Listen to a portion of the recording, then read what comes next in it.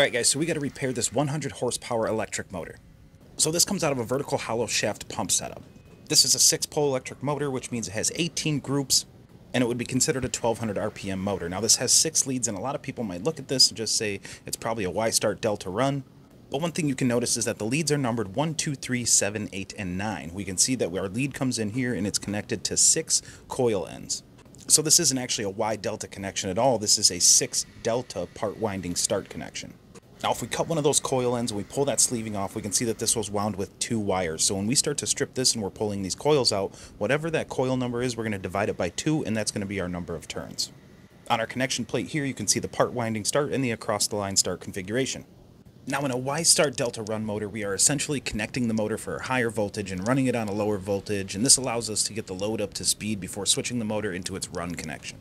And a part winding start motor just doesn't work the same way. We have basically separated the winding into 2 separate circuits or halves or parts, part winding start. Another misconception with this is that we're doing the same thing as we're trying to get it up to speed. However, that's not the case. What we're actually doing is energizing half the winding, which will take half the current and produce half the torque. We aren't trying to rotate anything. Actually, this process happens quickly. What we are trying to do is basically put the load on the line to alert the power company that we're about to energize this motor and we need more power. And this can be adjusted in just a few cycles of your hertz. It's not uncommon that during that part winding start sequence that we don't get any rotation out of the motor at all. We're not trying to rotate it, we're just trying to draw current. So I'm showing a couple of the ways here that I come up with these coil sizes, and I really want it to naturally just sit where our actual span is there. I don't want to have to stretch anything or bend anything. It'll be a lot less work for us to insert this winding. We are currently in the market for a new winding head. I did find a used one to replace the one I showed in this video, but even the used one is $10,000. So the current problem with this winding head is we have a lot of deflection on this. These parts are all loose, they're worn out, even some of them just kind of pull out, they're not even held in there anymore. We want all of our coils to be exactly the same dimensions, that way they fit right inside of each other and we can keep everything even, but you can see that we have a lot of deflection on those top extensions, and I was searching for a piece of wood that was 16 5/8 and I found this exact piece. So you got to kind of come up with some band-aids on this so that we can get this job done. So once I get one coil on there, you can see that top bar is bent down. We can wedge that piece of wood in there and just fully brace this winding so we can get a better even shape. Now this motor has 18 groups of 4 coils. 18 times 4 is 72. That's what's going to occupy our 72 slots.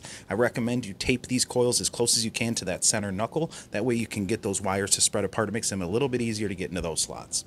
And obviously, as always, we want to be careful with these wires. We don't want to scratch them. They are enamel coated. If we do scratch these, we have the potential of having a short. So we use the same paper that we use to line the slots, a Nomex Mylar Nomex paper is scuff paper, and that can help us guide one side of the coil in, and the other side will be hand-fed a few wires at a time.